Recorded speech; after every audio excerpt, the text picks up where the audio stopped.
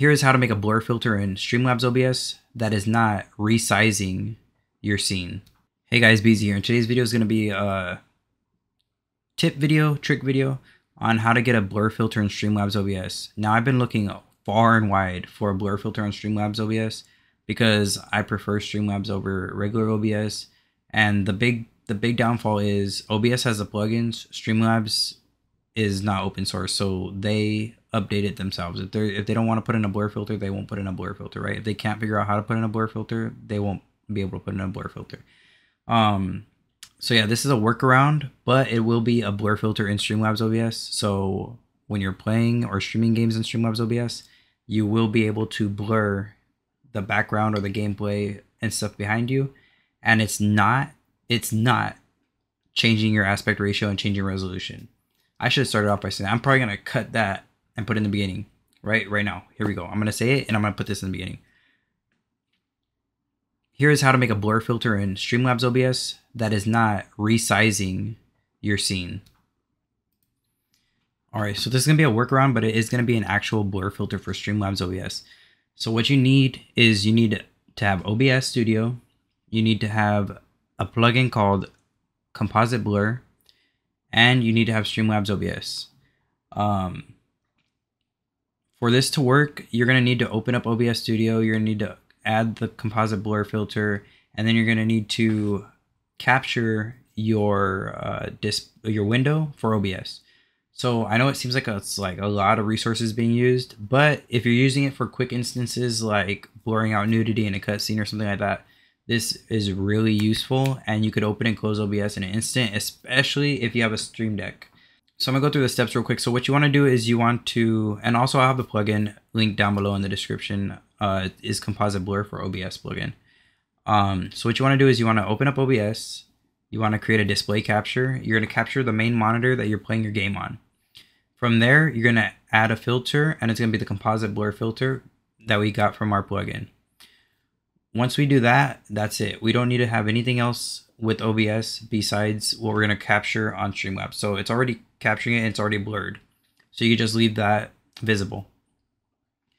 From there, we open up Streamlabs. We're going to create a Windows capture. And when we create our Windows capture, we're going to capture the window for OBS. What I do and what I'm going to tell you guys to do right now is to crop the edges of the OBS window to only capture the gameplay that you have in your preview on OBS's preview screen. And from there, you want to, for the options, well, you probably do this before you crop it, but the options you're going to do is Windows 10 1903 and up. You want to have that clicked, as well as the area for your little boxes to check.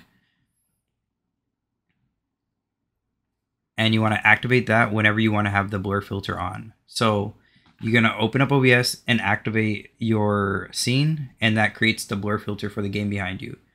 And that'll be demonstrated in the game right now. And then from there, if you have a Streamdeck or any other accessory that kind of helps with macros and hotkeys, you could create a multi-action, especially in the Streamdeck, you create a multi-action key press. And what you would do here is I would do a multi-action switch in Elgato Streamdeck, and you open it, drag in, you click on your system, then you click open, and that's an open application. You search for OBS in your files, open up OBS Studio. Then from there, you go to your Streamlabs desktop section in your Elgato's, software, your Streamdeck software. You open up the Streamlabs desktop little drop down, and you pick source. You drag source over in there. From there, you're going to click on the source that you want, which is going to be the blur, right? The blur source. So when you created that window for OBS, name it blur, so it's easy to find. And then you're going to activate that. Then you're going to go to your second click, and it's going to be the two up top. When you click on that, you're going to go back to system. You're going to get close, and then you're going to search for OBS, close OBS Studio. And then you're going to go back to Streamlabs desktop dropdown, and you're going to drag in the source again your blur source, but this time you're going to click deactivate. So that way when you press the button, it pulls up, it opens up OBS, it activates your blur filter, and it shows it on your screen behind you or wherever you want it. And then when you press it again, it closes OBS and turns off that that scene. So then it goes back to your normal scene that you're recording. I do hope that this all makes sense to you guys. If it doesn't, you guys could go ahead and comment down below, ask me questions about this. Again, this is just a workaround. Streamlabs does not have a dedicated blur filter or blur option inside of its software itself.